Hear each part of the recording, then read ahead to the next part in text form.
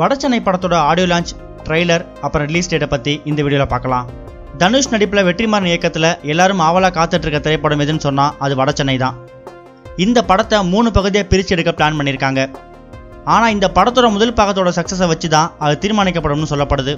இதனால் முதலாக வெற்றிமாறன் படத்துக்காக சந்தோஷ் நாராயணன் இசையமைச்சிருக்காரு. இந்த நிலையில் சந்தோஷ் நாராயணன் ரீசெண்டாக ஒரு பேட்டியில் கலந்துக்கிட்டு பேசியிருக்காரு.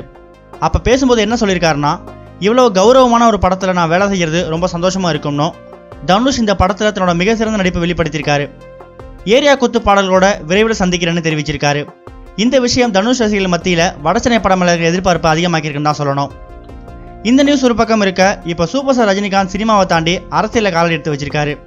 இந்த சமயத்தில் காலா படம் ரிலீஸ்க்கு ஒரு வாரத்துக்கு முன்னாடி ரஜினி தூத்துக்குடி போய் சமூக விரோதிகள் போராட்டத்தை கலந்துக்கிட்டாங்கன்னு சொல்லி ஒரு பரபரப்பை ஏற்படுத்தினார். இதனால் அவர் மேலே கடுமையான விமர்சனங்களும் வர ஆரம்பிச்சுது. காலா படத்தோட ஓப்பனிங்கும் இதனால் கொஞ்சம் பாதிக்கப்பட்டதுன்னு கூட சொல்லலாம். இந்த நிலையில் தூத்துக்குடி மக்கள் ஒரு சில பேர் தேவையில்லாமல் அந்த கூட்டத்தில் புகுந்துட்டாங்க அப்படின்னும் அவங்க யாருன்னே தெரியலன்னு தெரிவிச்சிருக்காங்க. இதனால் சூப்பர் ஸ்டார் ரசிகர் எல்லாருமே உண்மையை அன்றே சொன்ன ரஜினி அப்படின்னு ஹேஷ்டேக்கை உருவாக்கி இந்தியா ஃபுல்லாக அதை ட்ரெண்ட் ஆக்கிட்டு வராங்க. இது ஒரு பக்கம் இருக்க, அறிமுக இயக்குனர் ஆனந்த் பால்கி டைரக்ஷனில் சந்தானம் நடிப்பில் பல மாதமாக ரிலீஸாக காத்துட்டு இருக்க படம் தான் சர்வர் சுந்தரம். ஏன்னா படம் ரெடியாகி பல மாதம் கடந்தும் ரிலீஸ் தேதி அறிவிக்கப்பட்டோம், படம் ரிலீஸ் ஆகலை.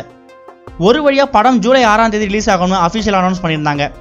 ஆனால் இந்த டைமும் படம் வெளியாகாதுன்னு அறிவிக்கப்பட்டிருக்கு. இதுக்கெல்லாம் காரணம் தயாரிப்பாளருக்கு இருக்கிற அதிகமான கடன் தொல்லை தான் சொல்லப்படுது. இதனால தான் அந்த படத்தோட ரிலீஸ் தேதி இப்போ தள்ளி போகுது.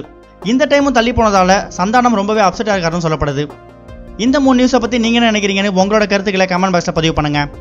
இந்த வீடியோ உங்களுக்கு பிடிச்சிருந்தா லைக் பண்ணுங்கள், ஷேர் பண்ணுங்கள். கனெக்டிங் டிவியோட அப்டேட் தெரிஞ்சுக்கிறதுக்கு சேனலை சப்ஸ்கிரைப் பண்ணுங்கள். இதுவரைக்கும் கனெக்டிங் டிவிக்கு சப்ஸ்கிரைப் பண்ணனா மறக்காமல் சப்ஸ்கிரைப் பண்ணிக்கங்க. உடனடி அப்டேட்ஸ் பெறுவதற்கு நோட்டிஃபிகேஷன் பெல்லையும் கிளிக் பண்ணிக்கங்க.